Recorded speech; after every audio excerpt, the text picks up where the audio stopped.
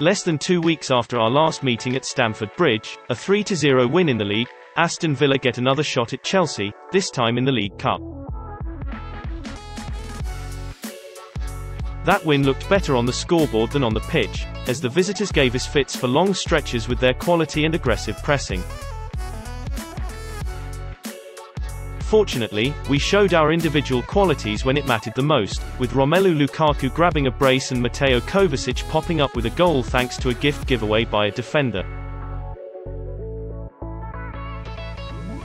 Both teams are likely to play much changed squads for this rematch however, with Chelsea in between massive games against Spurs, away, and Manchester City, at home, and Villa facing the prospect of having to travel to Manchester United on Saturday. Could we perhaps see some of the fringe players get minutes? Maybe a youngster or two from the academy? Thomas Tuchel was hopeful of having Christian Pulisic back for this game, but that doesn't sound likely to happen at all. Meanwhile, Eduard Mendy's out with a rib bruise, though he was unlikely to play in any case.